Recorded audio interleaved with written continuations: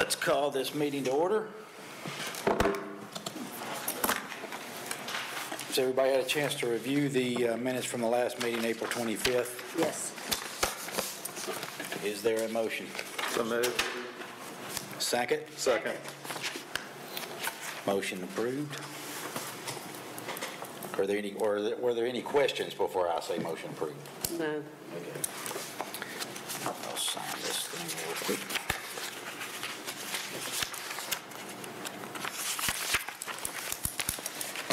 Jeez, John. Oh. Okay, we have a demonstration from two vendors for the to provide the software for our criteria or for grading the applicants. So WiseHive is first, and I'm not sure how they're going to run that. How are we doing that? We'll turn it over to them. I think they have control when they're He ready. is. Hello. Howdy, folks. You able to hear me over there? Yes. Loud and clear. Perfect. Well, definitely excited. You nailed it. WiseHive is the company I'm with, and excited to chat with you all. If it's all right with you today, I'm going to really just do a very high-level overview about our software, what we can do, and at a future state, you really want to go and narrow things down more specifically. We can spend hours on any part of this with you. Recording in progress. But yeah, certainly excited to chat with you all. I represent our public sector here for the Southeast. I'm in Austin myself. Family is from Tennessee, Nashville, Memphis as well. So excited to be here with you all. With that being said, let me go ahead and I'll just get started here. And if there's any questions at all as we progress, feel free to stop me. But again, trying to maximize the time. If I can get a time check from whoever's going through this, how long do you want me to keep in for today's demonstration? 15 to 20 minutes max. 15, 20 minutes, you got it. All right, well, let's go ahead and get started. So are y'all able to see my screen over there? Yes. Okay. So our system and our platform, we've been around for 12 years. We have 1,000 clients under our name directly, and we white label our software and resell it. We have about 3,800 when you take that into account. All of our system and our government work spans the gambit. Our most complicated client is going to be the CDC, where we handle most of their grants that are being dispersed. We also, in state of Tennessee, Memphis is one of our larger ones. We handle a lot of their municipal grants as well. Our gambit, we can go from very small, one program in our system. We have some that have up to 1,000 different grants that they operate in our system. So we really can adapt to whatever your needs are in that regard.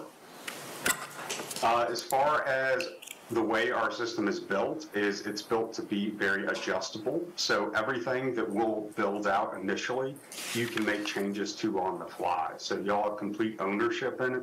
There's no hard-coded elements to it. So that means that if there's a criterion update or anything like that, you're changing the scoring rubric, that can be reflected in real time in our system. Just skipping through a few things in here as well is the way that we're laid out. So we have three major sections. We're going to have our submission and application portal. And this is going to be where the grant applicants will manage their entire time through the process, where they'll apply for it, they'll do qualification criteria, and then as they progress through it, this will also be where they upload their reports on a regular basis for anything that's needed. So single place, well, they'll be a part of the application process. On the administrative side, we have a wide variety of different dashboards and the ability to run complex analytics on the exact state of the grant as it's progressing, as well as the overall funding elements.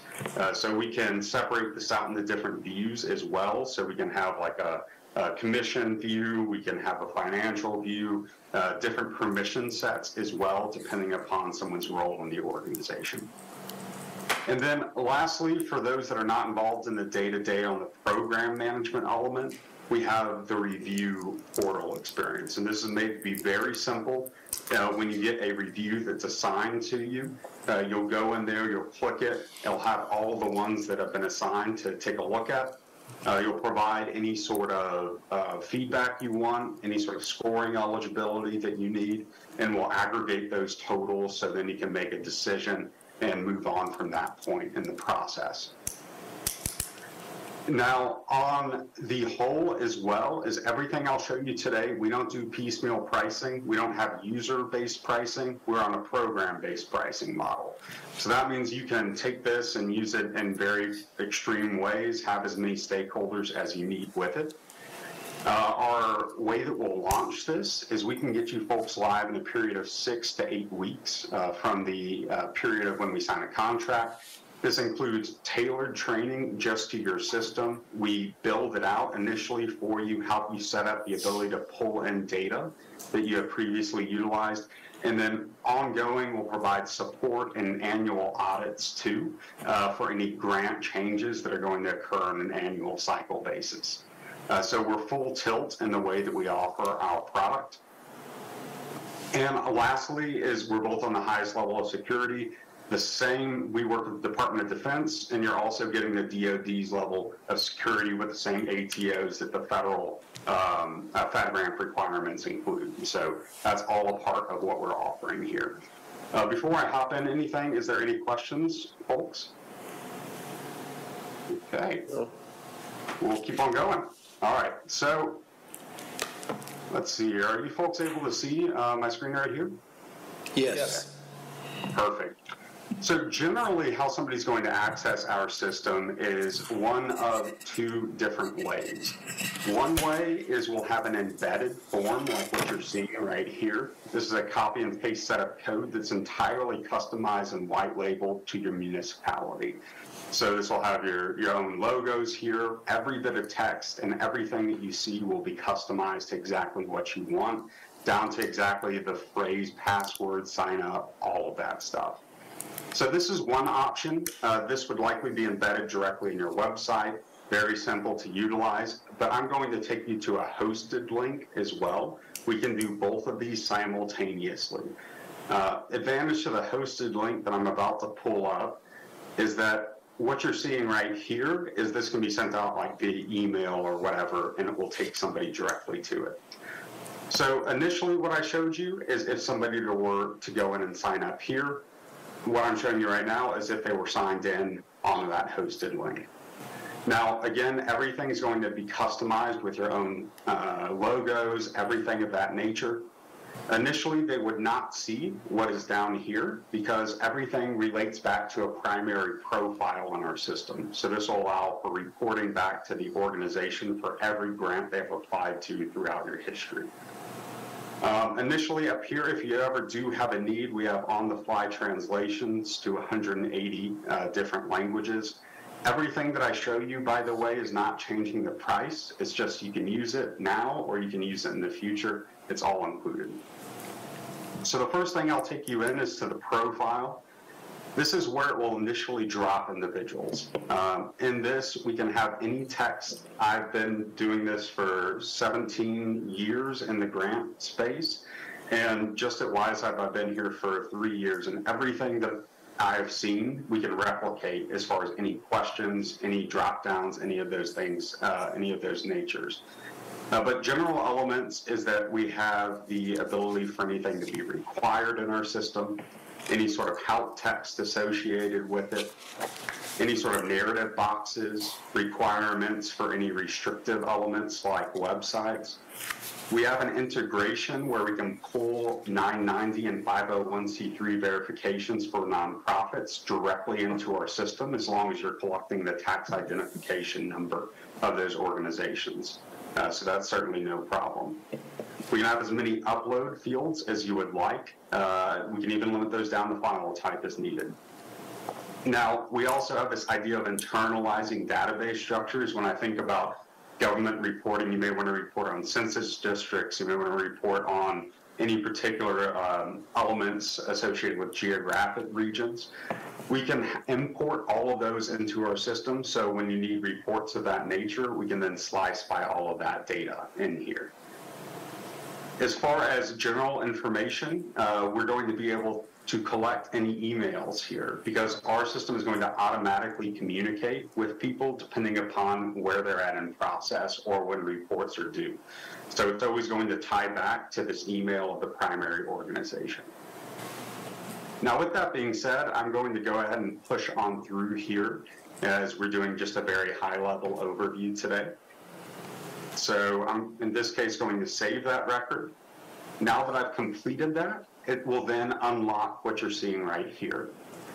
Now, we're a color-coded system, so this allows everybody to see if you're blue, and this can be your city colors, like the city of Lansing utilizes their purple colors and everything like that, and so it really is completely white labeled for their municipality.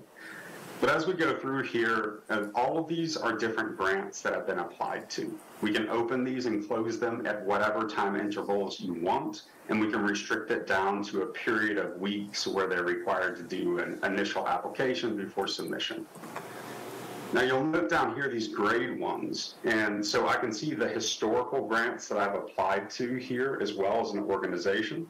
So initially we may bring this on for one program for y'all, but we can expand and allow an organization to see the entire history of their grant making with the city of Murfreesboro in here. So I'm going to take you into what it looks like to see an active grant. Given our time constraints here, I'm going to be pushing a lot faster than I usually would. So if there's any clarifications after the fact, I certainly can hit those. So in our system, what would likely happen is we'd have different stages as somebody goes in.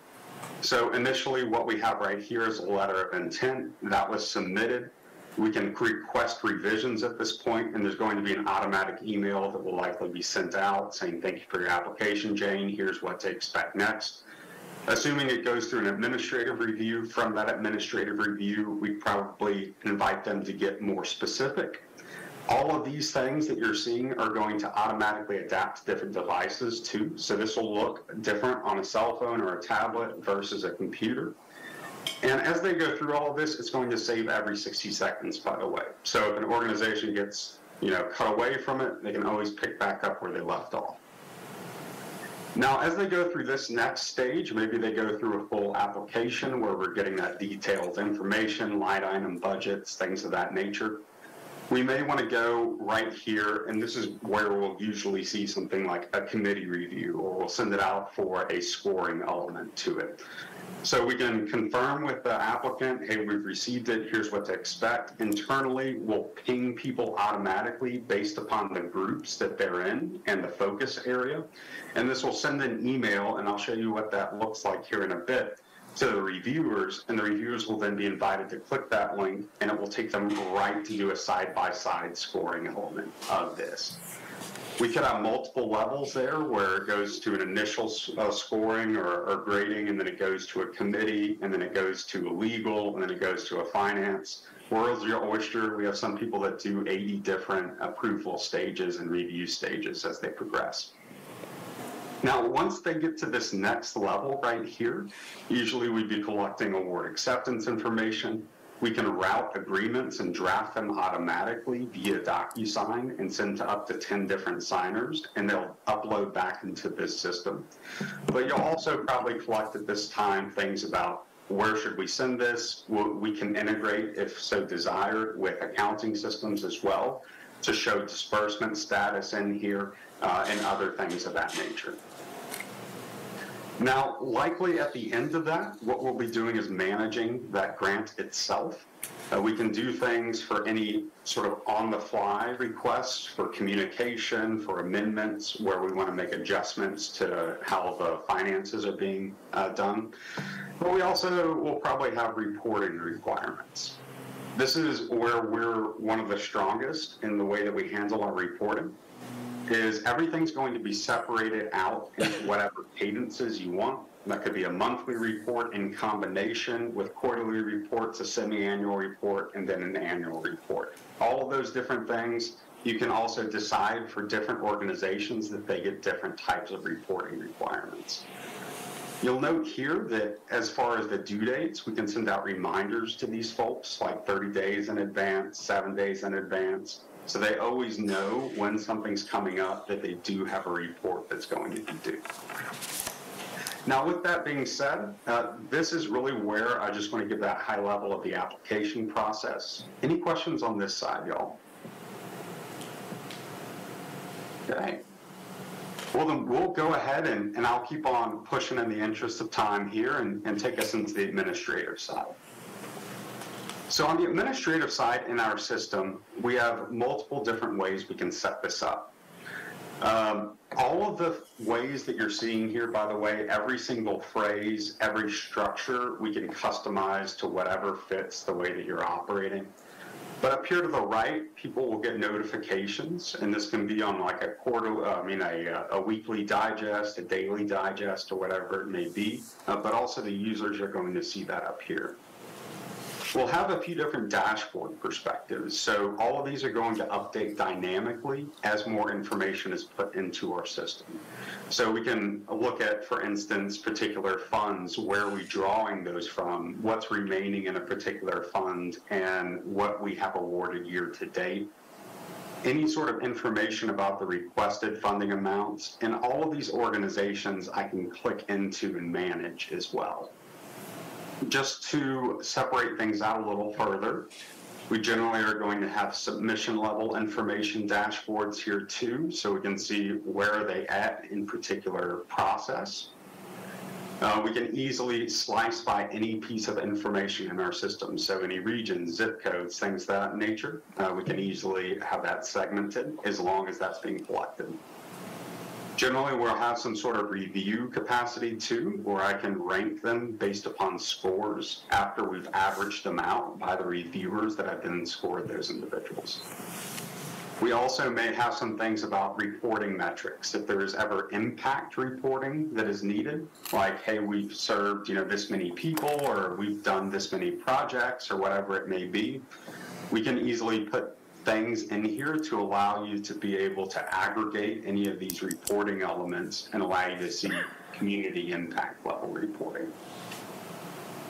Now, with that being said, on a very sort of final level, the way we separate things out as well is going to allow you to see exactly what's remaining in actual dollars for any particular grant. Next thing I'll take you to, and it's also important to point out too, this can be drag dropped, moved around, super customizable, and our permission setting can also restrict this. So this is a committee level view. If this is, whatever type of view that's going to be relevant, we can easily make that restricted down to what's relevant. Now, the next place I'll take you in is just one of our high-level perspectives. So every single stage that you folks have in your process, we will replicate in here. We can have up to 180 stages as something progresses, and I can see exactly where it is, and you can manually move things around or push things as needed. These will also automatically update from, say, a draft status to a submission status. A big thing here too is that every time something switches from one stage to the next, we can have 40 automations that occur. So maybe that's going to be email reminders to people internally, externally, notifications to certain individuals. All of that's going to happen here. Now, at any time, you can easily click into any of these records as needed. So in this case, I'll see something like a full application and all of the associated internalized information here. Now, one thing to note here too is that on this side over here, we'll also have the data level of fields that are going to be broken down. So something to note is that every piece of data ever put in our system, you can then report on. So one thing that I'm looking at is maybe I have by folder in this case, but I want to segment out further by category or whatever it may be. You can easily filter using and or statements to get exactly the information that's going to be relevant to you. So if you just want to see decline things, for instance, And then once you have these defined, you'll then easily be able to go in here and save these views and then look at these views as needed for any type of reporting that's going to be required. Now, at any time, you can click into these as well.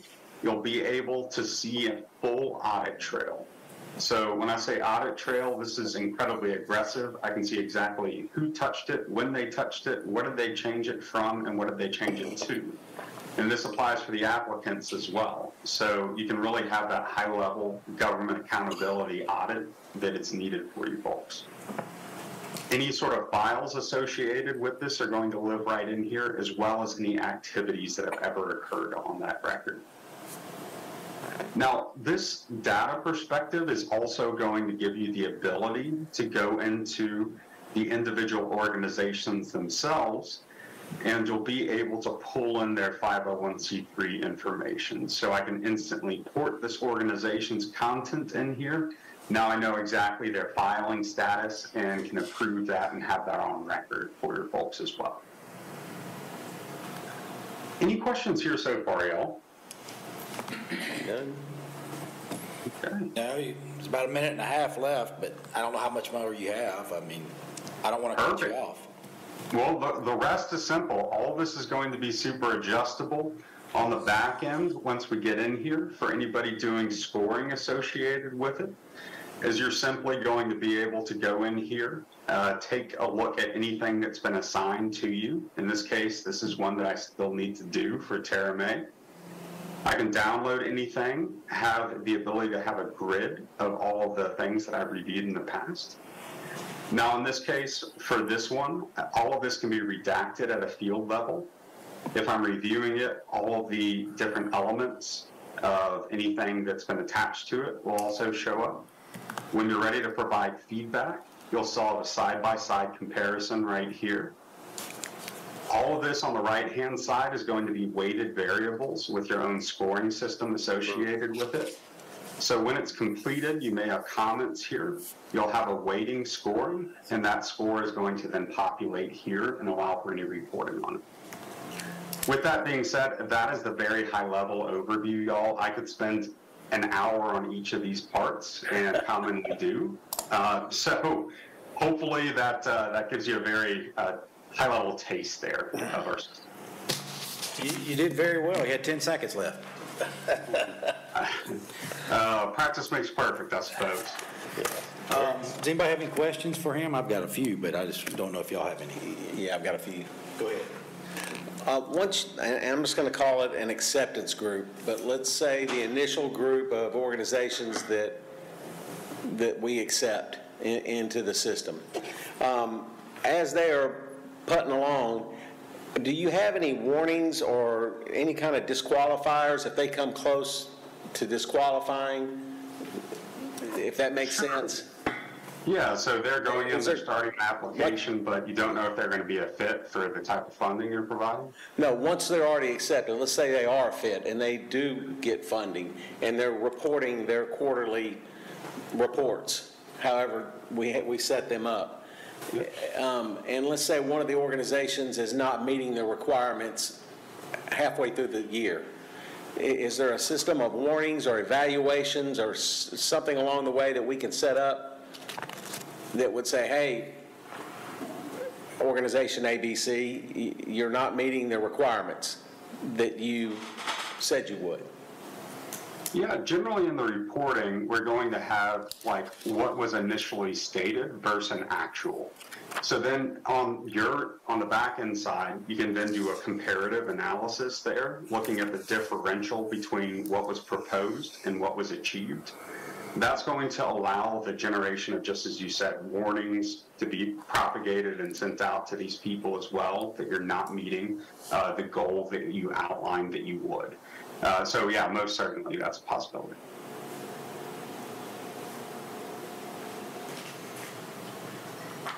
Is there a per user fee, or is it unlimited to the city and then to the committee to be able to access it?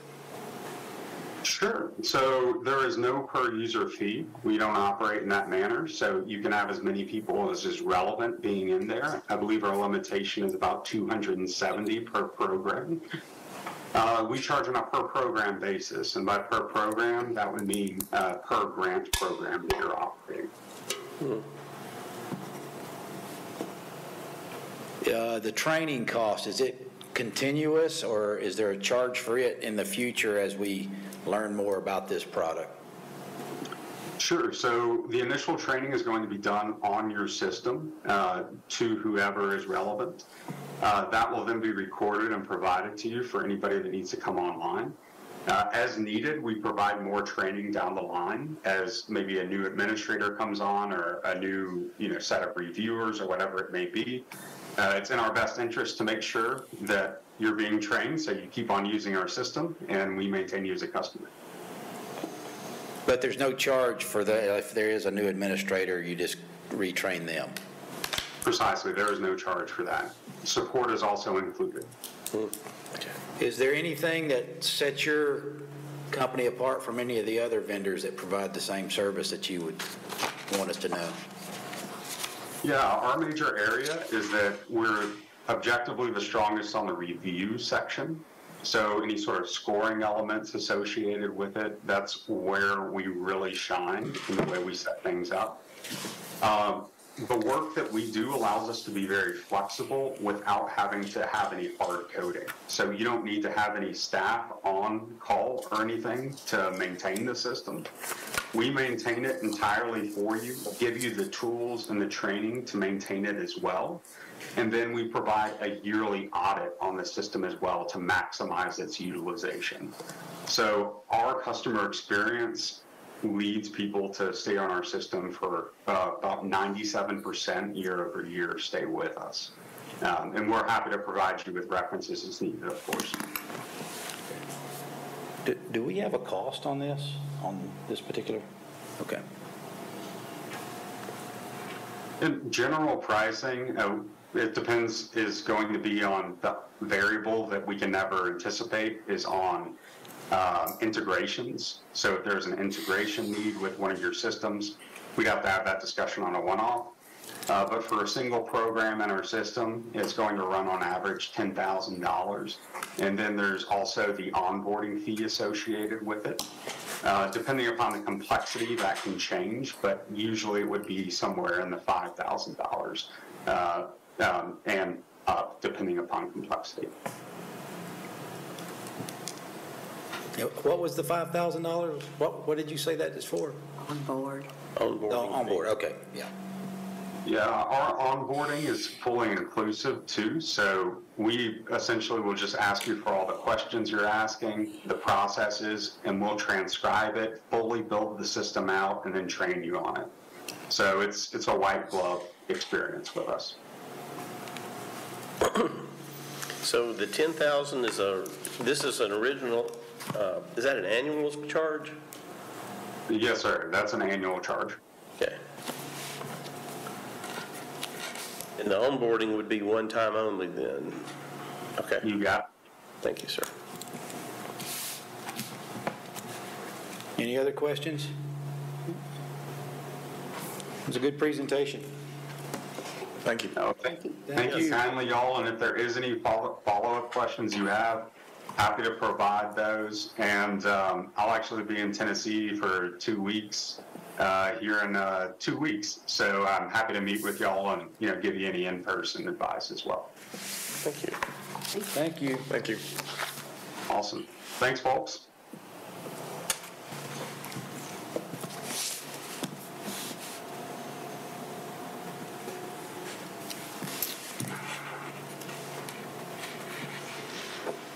So the next presentation isn't scheduled to start till 2, so we wanted to allow some time to ensure that there was enough time for any questions and answers from the presenters, and then allow you some time to maybe discuss between the presenters if you need to. So the next one will be on board at 2. Okay. Anybody have any thoughts on that? Wise Hive? Are they saying it's $10,000? That's what it costs? That's it? 10,000 annually. I mean, there can be a little bit of variables in there. I'm not sure we're doing any integration or planning to do any integration with other systems. So we're looking at two processes. One to, for lack of a better way to put it, interview applicants for acceptance of funds. And then secondly, have those accepted organizations report in throughout the year, however we set it up. So two different deals there. Yeah. I was watching Ron. If there's any conversations there integration-wise, they said there might not be any. One of our IT directors is here. And so It doesn't sound like there's going to be any integration points to the system, so it's just be a standalone, which will make that easy or easier. yeah, so the 10,000 annually is probably what we're looking at. And then the training and building it out is 5,000, so it's nominal. Yeah, but exactly right, yeah. So it'll exist, it'll sit out there, they'll report back in for the measurement purposes so we can see what's going on. And then is there anything else? So acceptance, reporting, and am I missing something? Maybe. Well, yeah, we'll need to set up as far as, the city will set up as far as disbursements. So at some point in time, you send the money out the door. So we'll have to set up the entire process on disbursements. But this system really is just for the selection of it, and then the financial side will exist on city systems, yeah. I guess the trust system. It's a city system, but the trust's bank accounts and things will. Is Wise Hive who Chris Hewson uses? Is that the system they use? They use Fondit, don't they? They use, Okay. they use the next Guys. Okay. The Predators Foundation uses Wise Hive. I just found that out. So, Mr. Chairman, I listened to the Foundant webinar, Yes. and it was very, very similar. I kept hearing the word customizable, which is kind of a two-edged sword. That means that we can change it to whatever we want, but it also means someone has to get in there and set it up. Yeah. So I see a lot of work in setting up either one of these. Both of them have mentioned that once everything is submitted, then various committee members can then access it and score it based upon a weighted system that we as a committee would then establish. And from what I can see, there's a really obviously we only got 20 minutes worth of this. Right. We got an hour's worth of Founding on the webinar. Right. But it's almost a Chevrolet or Ford comparison or a Coke versus Pepsi thing. I'm sure there's people that love one and hate the other, but I don't see It is very similar to what I watched also. Okay, Are the prices similar? I don't know I There don't we know the go. fondant price. there we go. Do we know the fondant price? I think it's a pretty similar breakdown. Okay. Yeah. Karen, you used the second one that's coming, right? Before. So I've actually used both systems. Come up here so we can get it good on the microphone, so.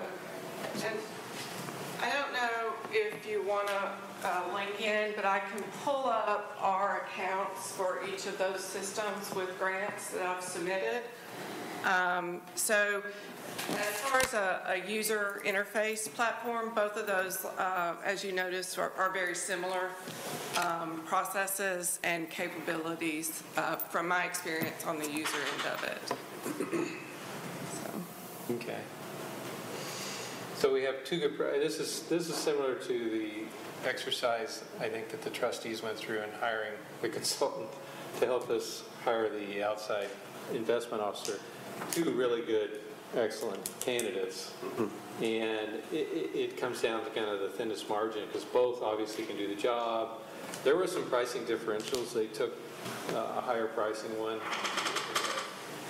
Experience with municipalities that the other one didn't have, and that, but there really wasn't a lot of municipality kind of thing in there. That's just what they feel comfortable with. So, it was a hard choice. There was a lot of discussion, but at the end of the day, it's comforting to know you can't do wrong, but it's hard to make a choice between the two when they're so similar and well designed and good to go. So, I don't know if you have any recommendations on what you found, if there's anything that's one better than another one, or... I think the probably, only had one interaction, and that's through the applicant portal. So I think the other side of it that really is going to weigh in with you guys is kind of that review process and, being able to access the applications and manipulate through those in order to do the review and decision-making process. So I think, determining how you can determine, what system provides that maybe in a little bit more user-friendly manner, or, the technical support that they provide as, to the users in that process. It sounded like their technical support, it was all included and everything was taken care of. I know one thing, when I've dealt with software, you always, I'm envisioning something very simple that we look at every meeting, and these are the applicants and these are the scores that the computer has spit out, and if we want to wade into that a little deeper, we can, but that's kind of what I'm envisioning, is something very simple so that we can make some decisions that way. But inevitably, it seems like every software I've ever dealt with, you think that it's going to have everything, and then you're thinking, man, I wish it would do this. I wish it would do that. So I don't know that which one we pick is going to still have everything we want, but we won't know till we try it. In the old days when you're writing software, you can customize it. Now that everything's in the cloud and online, you kind of take what they offer. Fortunately, they offer a lot of robust things, so it, hopefully can find what is mostly needed by the committee to make the decisions they need. Are you aware of any things that might be more useful to staff members related to the comparison between the two, other than us, uses you may have or others in the city may have, rather than the board, that could be valuable in comparison the two? Comparing the two. Probably from an administrative setup perspective, if that is landing on the side of the city to manage the administrative, as far as working to get it set up to be able to interface with you guys, to really identify how they provide the technical support,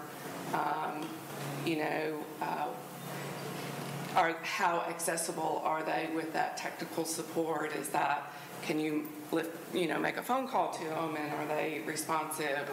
Is that done, do you have to email them? So from an administrative side, to me, I think that customer service technical support is really key. I think I've heard him say that they manage everything, so I took that to read that if an applicant was having problems in the process and they needed technical support, I'm presuming that they would provide that. So if an applicant was having issues with the system, would that be calling us, or would that be calling the company to find out how those get resolved, or where those issues lie?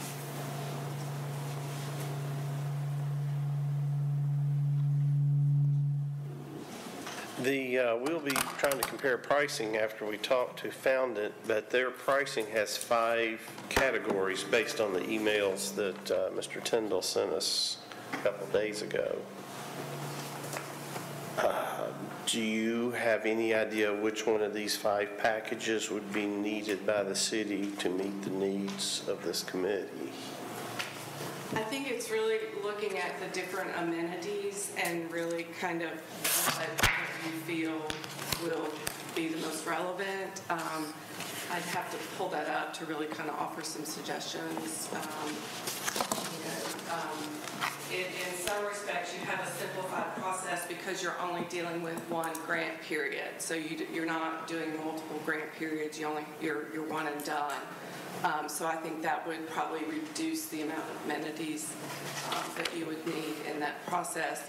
But then also, in thinking to the future, as you continue to grow, what piece of those amenities can be added on as you grow with your grant-making abilities, and you guys might make the decision in the future to, do two grant-making periods, so thinking not about, what can be built on in the future, what do you have to commit to at this point, because it can't be added on later on. Mr. Chairman, do we even know if we've decided if we're going to do annual grants? Is that the way this is going to work, or I thought it was supposed to be annual. one time a year, I annual? thought it was annual grants. That's Because why. they change, you remember the money changes Well, I know that, but I'm just talking about, every year. well, it'll just be one, like she said, one and done? Yeah. No grants. Do you have one of either one of these programs that would be easier for the applicant to do? I think from my experience, I didn't have any adverse reactions to either one of those when I've used them. They were both, similar in that process. I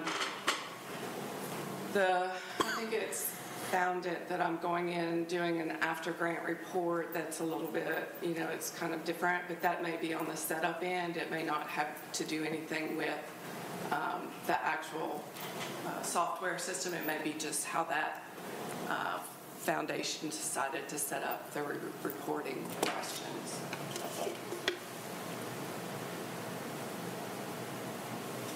So whatever software we get, I assume we'll be assigned a city staff member to Yeah, help us oversee it and do that. Okay. we'll help oversee it and try and bring back when we work on designing what the committee's software package will look like. Look at those questions, bring them back, and have the committee weigh into them and be the liaison between the company and the committee to design everything. Yeah. Okay. Stay there for that. And just thinking out loud here, I think we need to be able to make a decision when this is over, because they were 8 weeks possibly to get you on board. That's 2 months out, and the longer we wait, we've got to get this thing rolling, so When will our next meeting be while we're on that? to be ready. Do what? When do you can we go in and set our next meeting while we're sitting? We can actually go through it. If anybody doesn't have any, what time we still got 15 minutes. We got, there's 3 and 4 we could do. We can skip on down to, do we have time for the update on the trustees? Yeah, real quick. Trustees met a couple weeks ago, decided on a consultant to assist in their search for a outsourced chief financial officer. Got a contract, so on June 7th, they'll go into contract for that, and they'll start to really bring in, develop an RFP to bring in someone that will help them decide on the investments that the trustee will make. Right now, the money's held in treasuries and performing pretty well. I mean, it's hitting our estimates. Okay. So I guess that's an upside to high interest rates. Yeah. All the downside is around. So Yeah. that's where we're at on that. So June 7th, we are going to present a budget to the board on June the 7th. So knowing what the software costs will be in there. We're not talking about numbers. It's going to be hugely incidental, so we'll be fine. But we'll want to take that, put that in the budget, and take that to them in June if we can. Other than that, things progressing pretty nicely on the trustee side. They're trying to get fondant up a little quicker, but if y'all want to talk about a meeting for next round. Yeah. will there be a need to meet in a month? Or do we need to wait till we have something rolling?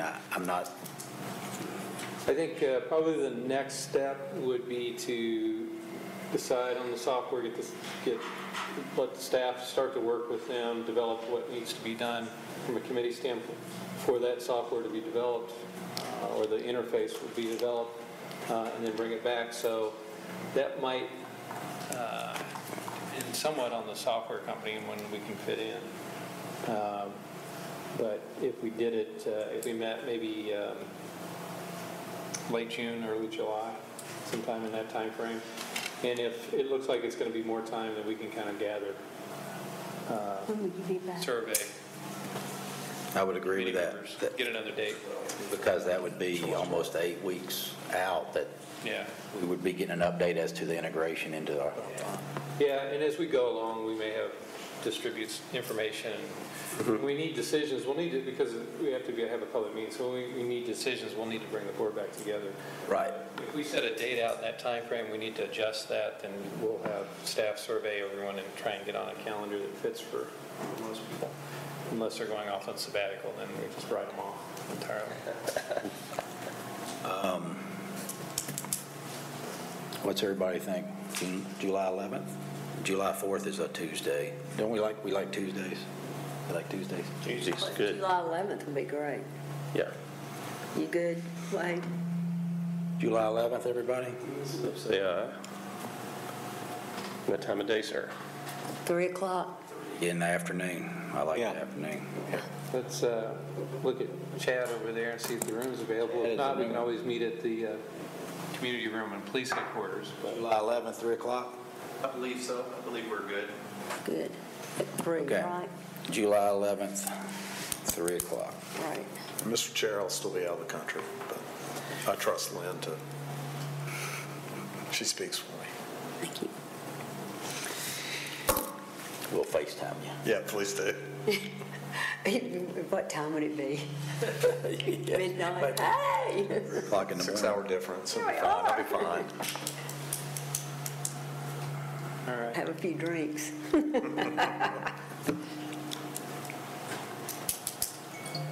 All right, well, that's good to know. So when do we vote? We have a quorum today.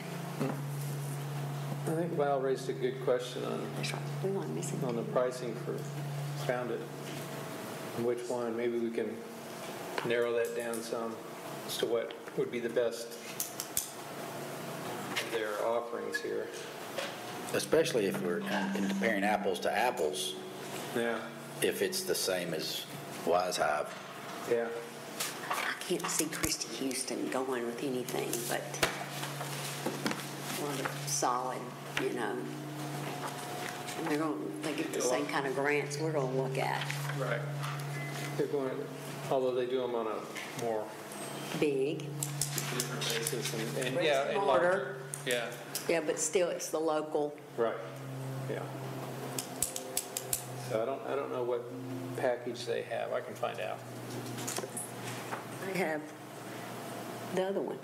Yeah, but Which of those? Oh, you mean in that? Yeah, like Wait a minute. some of these, like Collaborator, what is that? I mean, Just do basic. I know the obvious definition, but what does that mean here? I don't know, when Karen comes back, we'll ask her. She might know. Unless Angela knows. She's shaking her head no. So Karen will come back in here. I'll give her this list. And there she is. Have her look over and see. Where's where did I get these names? There, we get you recording. Ryan's Ryan. Oh, Pet good. consultant. See which one you might. Fountain. I mean, where do they get them? You know, I was talking about that at the movies. Not the do services. You know, like, Well, who asked? Wade asked. and Ask a left. question about something. Oh, it's Wade. Oh, there he is. He didn't go far. The term collaborator, So that probably means multiple users from an organization being able to get into the system and being able to contribute towards the grant. Here we are.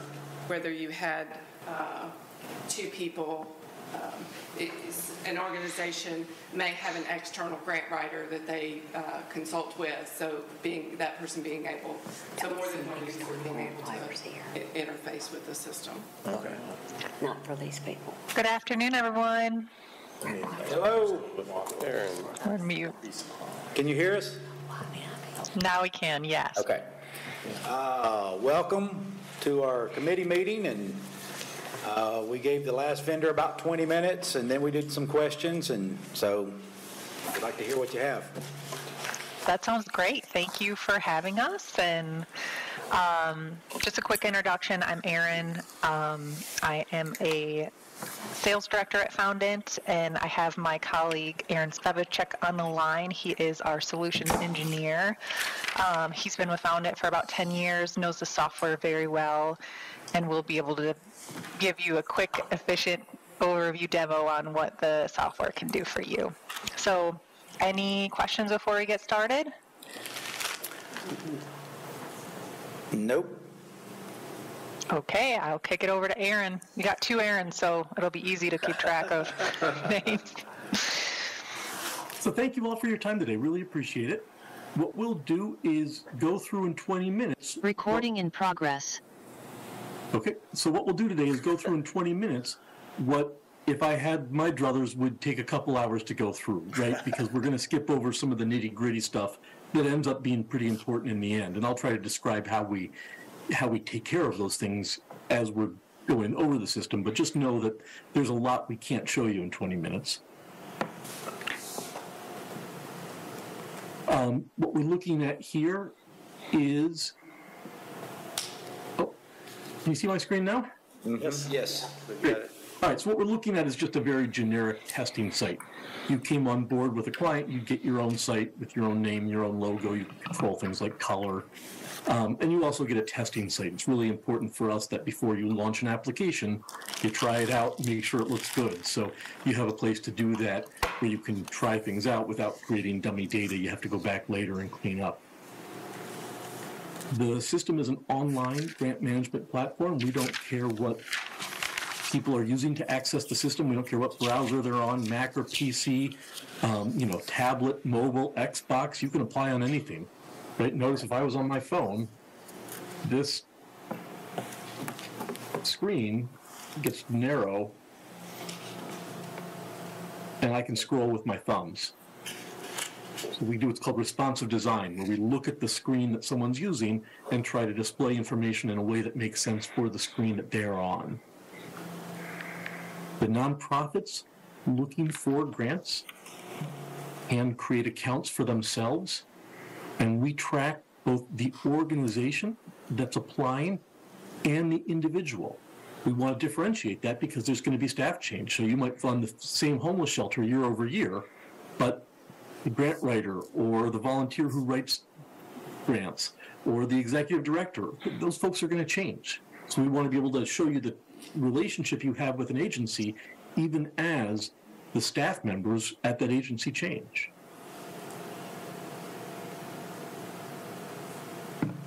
Logging on to the system as someone from a nonprofit, I'll log on as a nonprofit who has an account.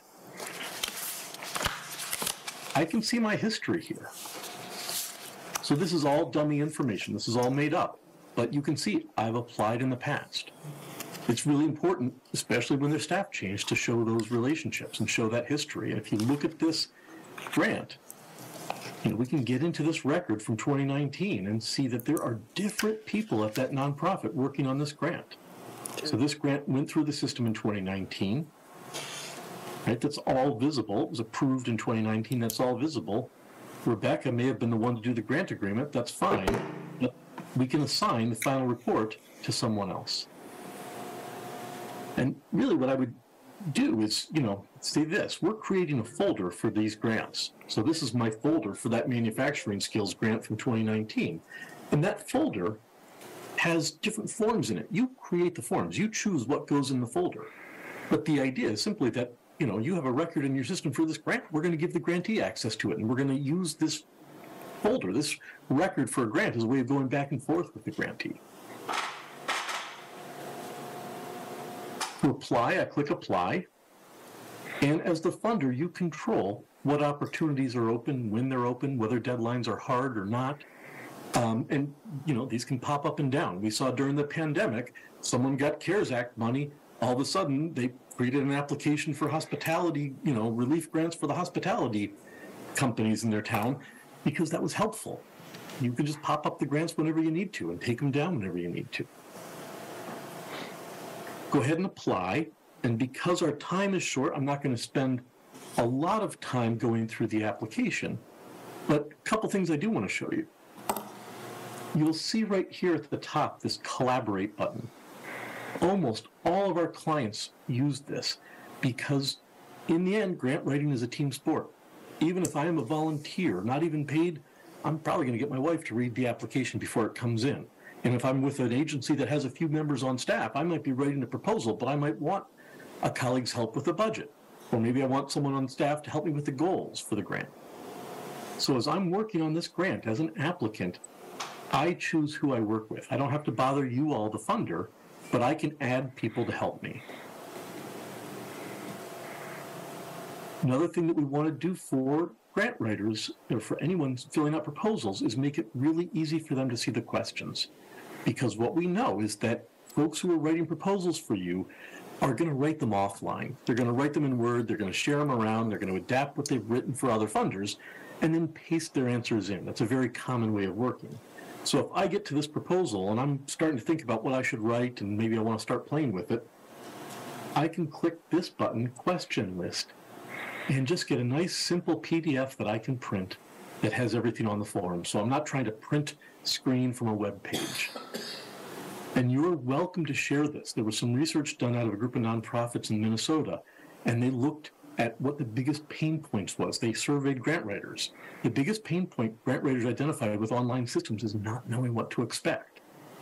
So when you announce a new round of funding, you can share this link, and so that people can understand what's expected of them when they apply.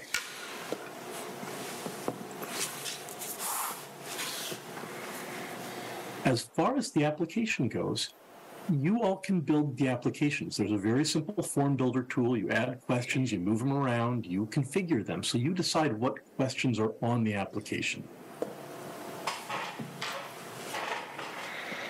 You choose how much space to give people. I made all of this stuff up, and you're obviously not worried about grants across the country, but there are going to be categories of information that you want to collect at the end of the cycle so you can report out how many of our grants dealt with youth versus adults versus seniors, or how many seniors benefited.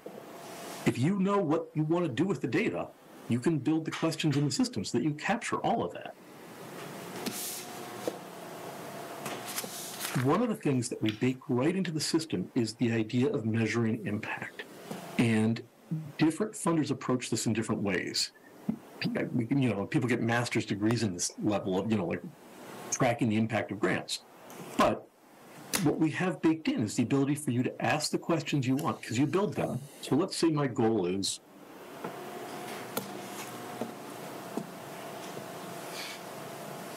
all right, so I outlined this goal. I'm going to visit 50 shut-in seniors. That information is really important information for you all.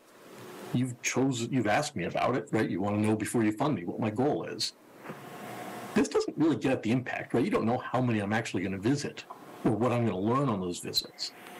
So this information can be used if you give me funds and require me to do a report. So if I owe you a final report on this grant, it's probably going to display what my goal was and then ask me to respond to that. That way, as a grantee, I don't have to go back and look at the application to see what I said I was going to do. And when you all review that final report, you can see, oh, here was their goal, here's what they did, here's what they learned. You get to create the questions, so you can ask about impact in lots of different ways. What we want to do is just connect what's on the application to the report back about the work that got done, so you have a really clear picture of the impact of each grant. Now, you'll see different types of questions. I'm going to upload information. I'm going to fill out numbers. We can talk more about the kinds of data that you're going to collect. But one of the things I'll talk about as I'm filling this out is what role we as a company play when you're building out your system. Because you all have a process that you're using. You know what you need. But when you move to a new technology, there are going to be things that we do well that you didn't have before. There might be some things that we don't do well that you're used to. There's always a little bit of a translation process between the old system and the new system. And the role that we think we play is to be consultants, not on grant making, you know what you need, but on the system. So if you had a system and you were my client and you uploaded a budget, I'd say, well, that makes sense because everyone's got their own financial system, and having people upload a budget, that's a lot easier. They can just print it out of QuickBooks or whatever they use for their budgeting. But do you ever want to know, like, the size of the nonprofits? Because you can learn the size of a nonprofit by reading an uploaded budget, but that's not reportable data. So we're going to get into conversations as you're setting up the system about, okay, there's more than one way to track down a budget. How do we collect that? What's the best way to collect it to reach your goals?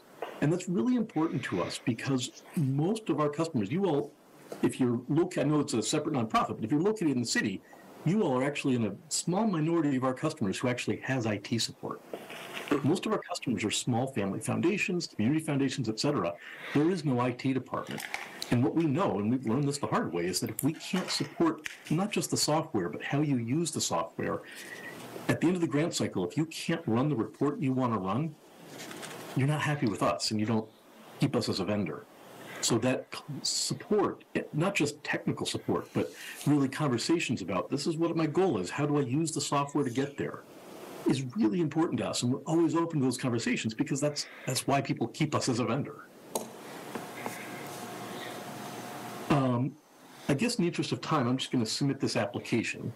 The reality is that people come in and out. They don't do it all at once. And we auto-save like crazy so that they don't lose information. The other thing that we do here, you can see I've missed a required question, so it's giving me a hard time. The fun, yeah. Yeah, I didn't answer that question.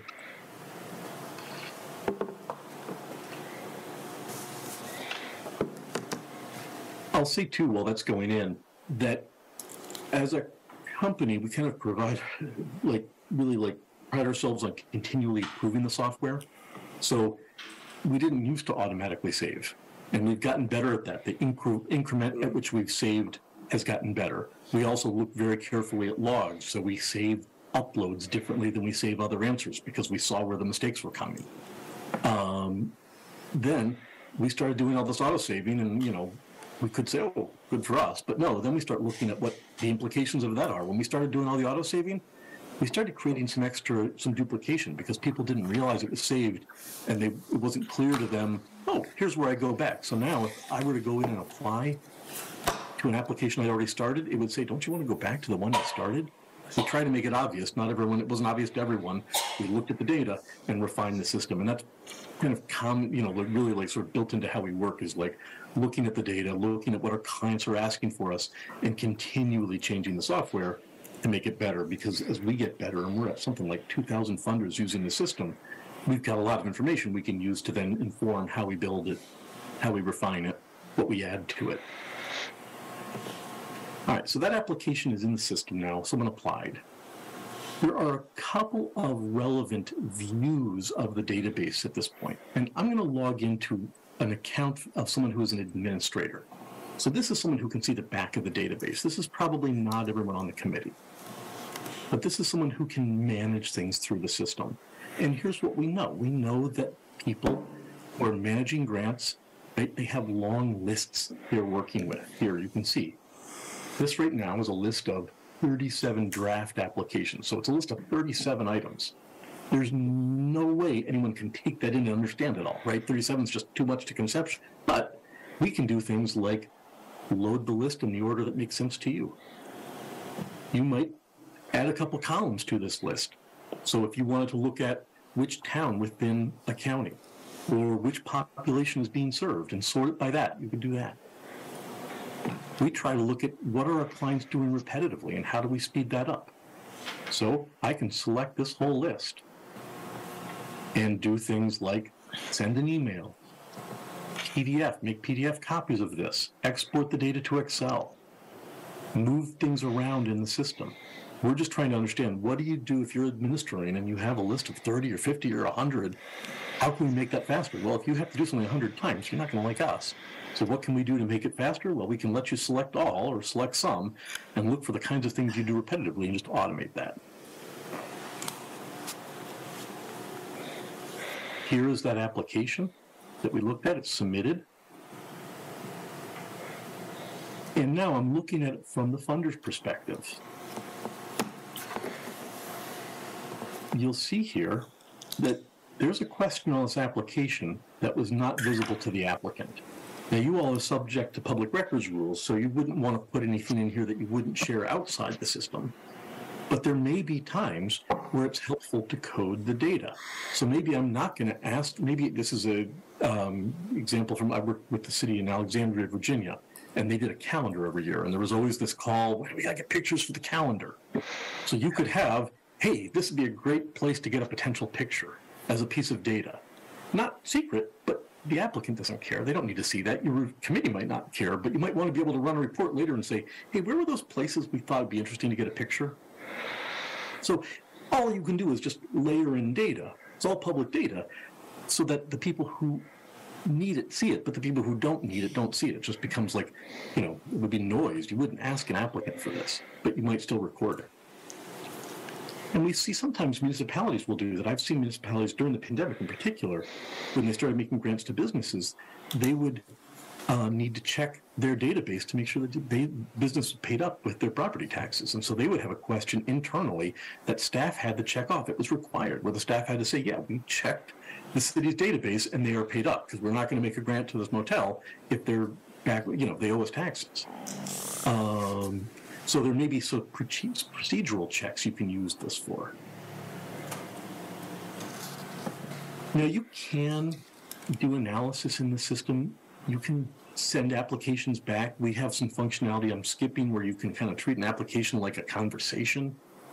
Most of our public funders don't do that. In this case, I'm going to take this application and I'll just do it for the one. Staff is probably going to do this for multiple at a time. You don't want to have to go one by one. But I'm going to assign this out to a committee. So here's my committee. I'm going to assign it to everyone, but it may be that Dave can't review this. Maybe Dave's wife works for this nonprofit. So you can have everyone on the committee, but then say, oh boy, there's a conflict here. I'm going to pull this one application back.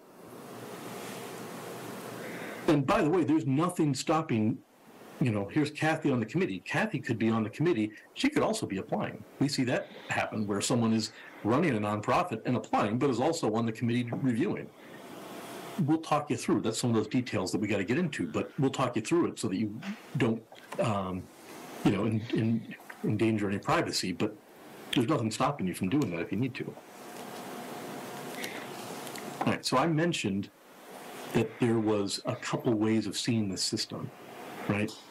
This is that dashboard for an administrator who has access to the back of the system. Committee members, we assume, don't need this level of detail. You don't need all these tools. There's all kinds of stuff you need to do to run the system that if you're a volunteer, that stuff just, it becomes noise. You don't need, you don't need to know how we set up email templates and how we do award letters, right? Someone needs to understand that, but if you're on a committee, that's less important. We don't want to crowd up your view of the system. So let me log in as a committee member. And as a committee member, when I come into the system, what I see are the applications I've been asked to review. So there are 12 applications pending right now. Here's that one that we just went through. I can click start. And what I see on one screen, on one side is the application. On the other side is my review. Do you have a conflict? No, no conflict. And then here are the questions that I've been asked to fill out. You all designed this recommendation form or this review form, so you'll get your questions on it, not ours.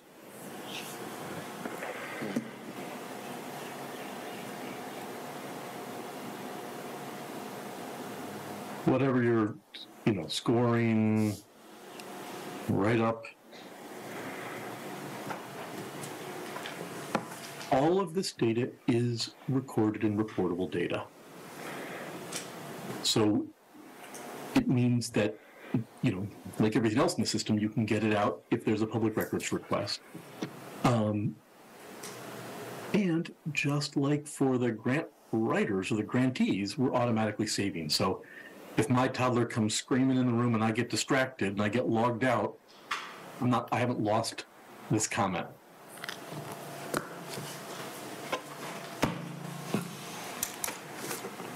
All right, so in the remaining time that we have left, I want to show you just a couple more things in the system. And to do that, I'm going to log back in as an administrator. So as an administrator, when my committee is meeting, I can see what's going on. So here are all my applications. And, here's the one we were looking at. I can see it was sent to 15 people it was assigned to, only one of whom is finished. We keep an aggregated score here. I mentioned that all that data is available. We have a tool, because what we know is that, this is nice, but there may be more you want to see, right? You want to see the details. So you'll run a report that looks something like this. Let's see if I can. This is a tool that lets you take all the data. Any of the data you've seen me enter is available in this tool. So this tool lets you build effectively spreadsheets where you format them with your data. So here I can see some organizations and I can see my reviewers and what they all said. And like the forms that you build, this tool you build to meet your needs, not ours, right? Score can go anywhere. Maybe I don't need training content. Hide it, whatever. What we want to do is just make sure that if you're meeting as a committee, you can start to see where do we agree, where do we disagree. And all this data is recorded. And if you need to, for public records reasons, you can actually lock the scores so people can't make changes. It's up to you, you might not. But we have some public funders where they'll actually keep the scores open in the meeting and let people make changes while they're talking. Other public funders want there's like a review process and then they close it. And after that, after it's closed, it's closed. All right, so the system, and I can go through the steps, will allow you to approve or deny grants. There's some functionality that helps you get ready for, if you had to get city council approval, you might do like a mail merge with a one-page recommendation from the committee for the city or the board to approve. This approval process that you're going to see me go through is probably more complicated than you need to, but you can build out your own. But if there are conditions on a grant that are unique to that grant, if you have to negotiate because maybe you can't fully fund a grant and so you're going to let them change their goals, anything that happens in that sort of decision status, questions we have that we might want to answer next year, you can record whatever you need. Now, I said my approval process is more complicated. You all, I don't think, are doing matching grants. We have people who make loans or do all kinds of contingencies and milestone-based funding and dollar, funding where they're buying services. So this tool, which is in my system set up for matching, and you'll set up for yourself, and you probably don't need to worry about it at all because you probably just pay your grants all up front. Right, here's $5,000 end of the month. But if you need to break the grant down to its financial components, where's the money coming from? What portion of the grant is dependent upon something? There's a lot of detail we can get into if we have to. Then, and this is again a much longer list than you're going to need, but you can assign forms to the grantee. So this list is me goofing around and is way too long, but you might use the system for grant agreements, final reports, anything you'd like. These forms are very configurable, but they let you capture information from the grantee. That's where you start to get at that impact question. All right, so other things in the system. We haven't looked at emails, but there are all kinds of emails as reminders. So if someone owes you a report, they're going to get prompted by email before, and if they miss it, after the deadline. There is an integration with Microsoft Word for a mail merge. So if you want to do a letter, you can use a template and fill it out automatically with data from the system. And then the reporting tool, which we looked at a minute ago for scores from reviewers, I mean, that's nice, but can get used in lots of different ways. You want to track future obligations. You might track what we haven't paid yet. A lot of our government funders have very specific metrics they use, like the number of children who benefited from a grant. So here you can see this is all fake data, but this was from a funder in the state of Massachusetts, and they wanted to see here this is dollars in gray, and the number of youth who benefited from a grant in red, and they're tracking that across 4 counties. Now, youth served, it's not like the system comes with youth served as a category, but they said this is important to us, so they added that question on a form. They had counties, and they added those questions on a form. And what our role is if you can articulate, yeah, this is what we want, we'll make sure that you capture the data. And by the way, you might say, you know what, there's some charts that I need to do that you all can't do. So like the one I came up with earlier today, we were talking to someone, the statistical analysis they were interested in for their reviewers was beyond any kind of statistics. I mean, we can do some simple formulas, percentages and whatnot, but like, if you want to go beyond this, here's all that data, get it into Excel, or look, if maybe the city's going to map it. Great, if the city has a GIS office, get all that data into CSV, and the GIS people just boom, put it on a map. Get a file to the city's website if they want to post it on the website. So when people are going to use the system, beyond what we can do, and that's common, but for all systems, you control what you collect. You can filter the data, you can add formulas, you manipulate the data, and then just get it out to the team that's going to use it in the format that makes the most sense to them.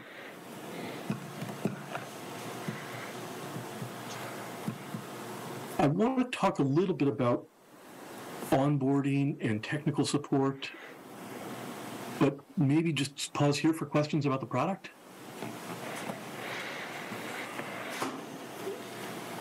I would just say go on to that, and then we'll have questions for you.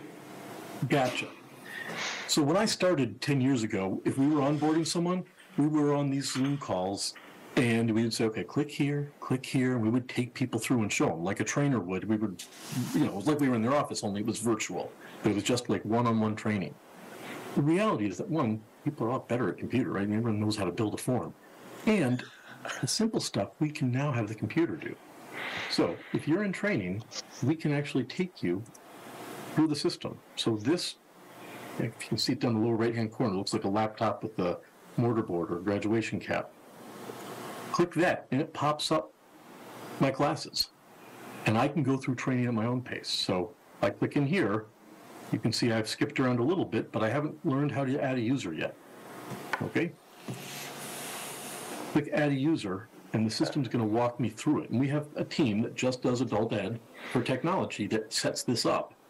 They put together, here's how we're going to get people to use the system. When they collect data on all of that, and they won't actually release a new feature unless they've documented it and they've got it built into our training path.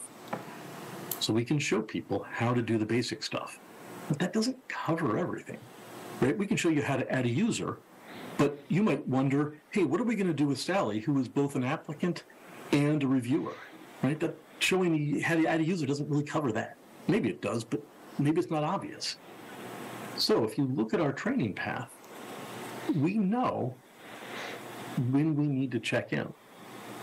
So what I'm pulling up now is the syllabus for learning the software. Getting started, overview, site terminology, managing users. We want you to go through here, and we're showing you where to click. After you get to the application stage, we need to check in, because by this point, you're going to have questions, and we kind of want to look over the shoulder and make sure that you're doing things right, that you're getting it set up the way you need to. These check-in calls typically happen weekly. They don't have to. And they're not measured in terms of we're not trying to get you out of there fast. Our goal is to make you a happy customer. And so the folks that are doing these calls, they're not evaluated on how fast they get through those calls. Their job is to make sure that by the time you get through this, You feel comfortable in the software and you're going to get what you need. So when I train, half the time we get in here and we're like, you know what? You've got some new reporting questions, and maybe you haven't worked on a piece of software that has a reporting tool like ours. Let's jump ahead to the reporting just so you understand how that works. I like doing that. I like to get people in the reporting early. Other times, we get into the application stage and there's some big questions. Maybe you're changing things around and you go back to the committee. So we can stay here for as long as we need. This syllabus is not like a syllabus that has to work for everyone. This is how we start. And then as we're going down that path, we'll work with you to, we need to spend time on this, and the committee, great, let's jump ahead, or let's spend extra time there. Now, the other question that if you're not asking, I would expect if we had more time you would ask is, okay, that's great, Aaron, we get it all set up, you're giving us all the support up front. What happens in year 2 or year 3? Because these people, right, they're supposed to be readily available. You should be able to get on their calendar tomorrow or the next day if you can't get a hold of them today, if you've got questions when you're getting it set up. We have a team that is about 3 times as big as that team working with our existing customers. So let's talk a little bit about the technical support and what goes beyond that. So if you're in the system and you're stuck for any reason, you'll see this question mark down the lower right-hand corner. Click that. You can chat with us. So there's technical support through the system. You can also, and if you'd prefer, and sometimes you have to, just get on the phone. So 9 o'clock Eastern to 5 o'clock Pacific, we've got people answering the phone. Most of them are college students. They take a test. We make sure they know what they're doing. They actually have someone who's a funder who kind of is always on call for them if they have questions. So if you're stuck, you get unstuck. We've got technical support. If you're working on the weekend, we won't release a new feature until we've got documentation. So if you're wondering about that mail merge tool, I can type in the word mail and start popping up email, best practices, nested list, universes, and if I even know that I want to do like a letter, you can help get me a little closer. Merge templates. So all kinds of written resources, there are people on the phone. But there's a second level of support that we provide, and that's the success level. So that person who's setting up the system with you, they're getting to know you. They're actually documenting how you use the system so that we know, and that's stored internally for us. Let's say that after the first year, you've got some feedback from the nonprofits, and maybe you're changing the way you're doing things, so there's a new impact measurement that you want to use. Your technical support team, as wonderful as they are, can't talk you through that. They've not been funders. They've not seen enough clients to say, there are 3 ways of doing it. Let me give you pros and cons. But if you come up with a new way of measuring impact, you might need someone to do that, to say, okay, there are 3, just like you did when you set the system up. So we have a team, and you can email them through the system. I can kind of pull up the list. Here's the team. About half these folks were previous funders. The other group are people like Marius who've been around for a while. This is not a team where you can just walk into our company and say, okay, great, you're going to be consulting with customers. But if you have a question about that reporting tool and formulas and what are we going to do about old data and new data, you're probably going to talk to Marius. He started with an intern. He's a really great guy. He knows that tool really well. He's seen lots of people solve problems with it. If you're trying to go faster, maybe you're a little frustrated or you want to reduce clicks, right? Michaela, Rika, these are people who are on that team who are efficiency experts. They're going to look at your workflow. So what we want to do is have the same kinds of conversations we have when we set up the system with our existing customers. The trouble is we don't know when to have those. So you reach out and say, hey, I'm starting a new grant cycle and I've got some feedback from last year. Can I talk to someone about it? There's your team. So we want to do that same level of support that we do up front for our existing customers. And it's really important because if you don't evolve your use of the system, as your needs change, you're not going to be happy with us. You're not going to stick around as a customer. I think I'm over 20 minutes and I was supposed to talk for 20, so. All right, yeah, it was a lot of information. Anybody have any questions for Aaron or Aaron? I see that there are 5 different packages available, the limited to the advanced. What is the cost of the standard package? I'm pulling that up for you right now.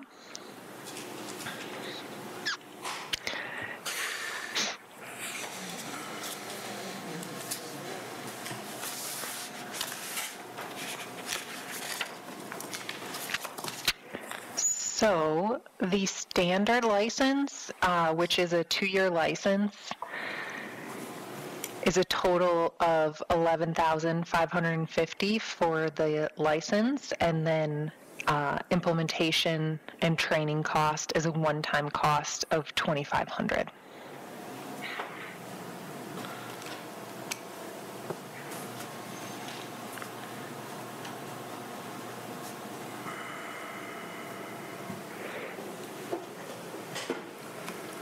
I'll say, just based on our notes, I'm not sure you need our standard license. You may be fine with our basic license. We can talk more now or in the future, but know that we're not going to push you into a higher license than you need. Well, for comparative purposes, what's the cost difference? What's basic? Basic license, also 2-year license, the total is $8,500, and the implementation and training is $2,000. How many municipalities do you serve now, out of the 2,000 that you mentioned? We'd have to look. I actually don't know if we don't internally differentiate between state government, municipal government, and then we've got a lot of quasi-government, like the federal, Delta Regional Commission, which is sort of federal, sort of not. Some of the state arts commissions, which are technically nonprofits. So I don't even know that we could tell you the number of municipalities versus the number of government. I think government's 10-20% of our customers, so a couple hundred. Out of that, just out of curiosity, what service do they normally use? Basic, standard, standard plus, advanced? What are they? So most of our public funders, like I would guess that municipalities are going to be more in basic or standard. Some of the state agencies are in the advanced, like there's a series of advanced features that we're not even talking to you about that are not used exclusively by state agencies, but that's where, if you're re-granting SAMHSA funds, if you're doing community development block grant money, there's a different set of features that we're not talking about with you all. So if you eliminate those folks, it's going to be basic and standard. And you're saying that those numbers are every 2 years, not annually? That's correct. And only the license is every 2 years. There's a one-time fee that you never pay again. Right, that's correct. Excellent. Any other questions? Good. All right. Thank you for the presentation. Thank you for joining. We appreciate it. Thanks for the opportunity. Nice to meet you all. Karen, should I follow up with you if you're in the room? She is. I am. Okay. Yeah, we can get back with you. Yeah, we'll be back. Okay. All right, thank you. Thank you. That sounds great. You all have a great day. Thank you so much for joining. Thanks, everybody. Thank you. Okay, bye. All right. Just so I'm clear, did the Wise Hive was $10,000 a year? Yes. Is that correct? Is that what I heard? Okay. With the onboarding fee of $5,000. Right. Okay. The basic package is $8,500 for 2 years with the onboarding fee of $2,000.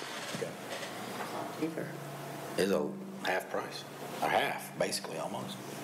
Half price and it sounded like a lot of support available, either through information they've already developed or just people that you can get a hold of. Correct. And me and Lyle and Karen, we all watched the webinar. I don't know if anybody else did. Did you? Anybody? Okay. I mean, it was from a fire hose, wasn't it? It was a lot of information. I mean, a lot. I mean, both of them seem very comparable. Price is pretty big difference to me. Does anybody have any recommendation? I found it better. You want to make that a He answered my questions, and I scratched them off as he was answering them. I like the evaluation process that they have already built in. I'm not looking at price, just looking at, the software and what it looks like it would do for us. And that's just my opinion. Anyone else? So have you played around with both?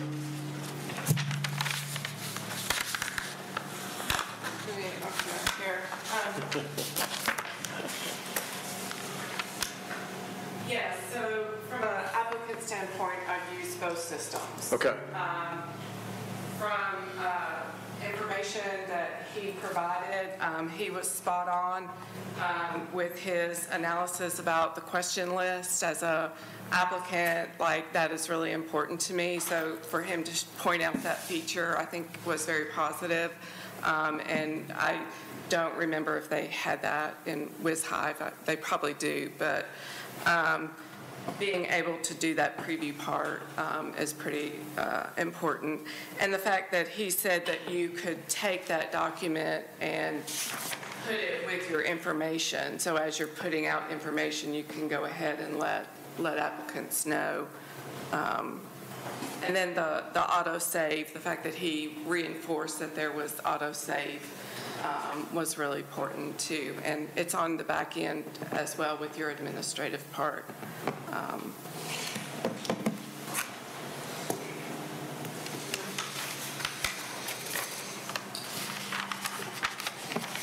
If you were making a decision, what would you go with? I feel like that the Foundant presented more information that I feel like was relevant to the work that you guys are doing, and mentioned a lot of information that I think covers what you guys are looking to do and how you are going to use the system.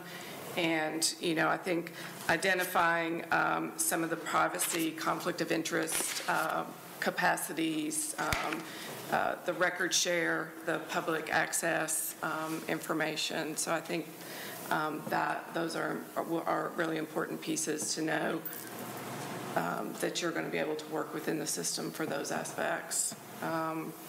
I thought the dashboards that they presented were a little easier to navigate and look at.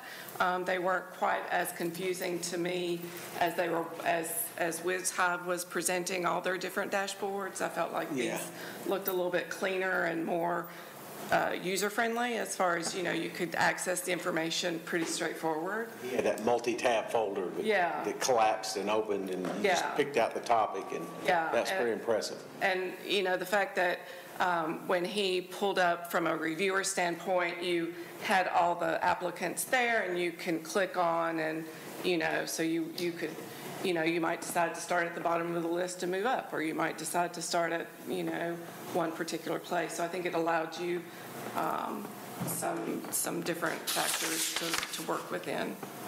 One thing that I'm noticing on the basic versus standard, it says the grants manager role, which I assume would be whoever at the city is managing that. That isn't something that you have to have with the standard. So I don't really know what that does, but. Yeah, so I think that would allow, from a back-end administrative side, to appoint some different people, different levels of access. So the fact that we might need to interface with finance and being able to give them some access to the backside administratively, so being able to have that option to have some different administrators. I think that would be a plus for what little difference that is. One question, I would imagine, and we can check with them, but if we did something like the basic and got to a point where we said, well, wait a minute, we do need some, I'm sure they would license a higher level, and so we could perhaps start a contract with the basic, but if we had to change it, bring it back and say, well, we do need the role that Carl, you just meant, grant manager role process in there. Sometimes they're developing systems that allow, say, at a state level or an agency level automated community where, because we're doing it once a year, we could still do that manually and not have a real issue. Jennifer might be frowning at me now. Less manual is better, but. The only thing that I was thinking while watching what they were showing was, as they were showing the admin role on it, that admin had the ability to see when sending it out to the reviewers what every other reviewer was rating. And with the open meetings rules, if everybody in here has the same role, that means when the committee members who have the same role send out for review outside of open meeting, Right. we would want that ability to have them be able to review outside of the meetings, but not to see what the other reviewers are saying until we get into this open meeting. Right. And you're saying that function does that? It sounds like the standard might, but I'm not as familiar with the program. I don't know what the difference in basic versus standard does on that. Mr. Chairman, I kind of I definitely agree with what Mr. Tyndall said, but I'm looking at the cost difference, and it's not a whole lot.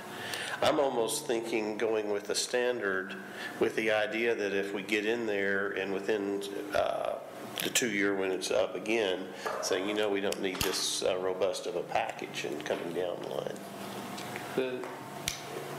Quite frankly, the difference is pretty nominal. Yeah. And so one thing we could do is have, the committee choose Foundit if that's the direction, or WizHive, and then allow us to go back and really have a more administrative discussion with the company and figure out which package makes the most sense. Maybe some things that we need to do. They do a lot of state and local agencies, so I'm sure there is a mechanism for open meetings laws because all the states really have the same thing. So we can discover those things. But if you choose Foundit, say get a basic or standard what fits the most, probably go from there. We'll get it in the budget for the trustees, and there's not going to be a real issue. Does anybody want to make a motion? I'll make a motion. Okay, what's your second? Foundit. Foundit? Yeah. For Foundit. That's what Wade was going to say. So I second. And the package to be determined by staff? Yeah, basic or standard, we'll stay right in that You range. accept that as a... I would, and I appreciated the fact the guy said you might not need standard. Yeah. They were there to sell us, period. Don't get me wrong. But, We'll take their guidance too. And it sounded like they do enough with government agencies. They really understand probably pretty well what we would need. Any other discussion? All in favor? Aye. Any opposed? So what we'll do is we'll contact them, get their standard contract. It'll need to go to our legal department and get reviewed, and we'll make any changes we need. As long as that's acceptable, we'll bring it back to the contract itself. What we'll do, given the timing of the meetings, is to go ahead and set it up, Foundit on our budget for the June 7th meeting with the trustees, and move forward with the agreement at that level, and then, keep everybody updated as we go. All right, sounds good. Any other business? Confirming July 11th, 3 o'clock? July 11th, 3 o'clock is our next meeting. Meeting adjourned.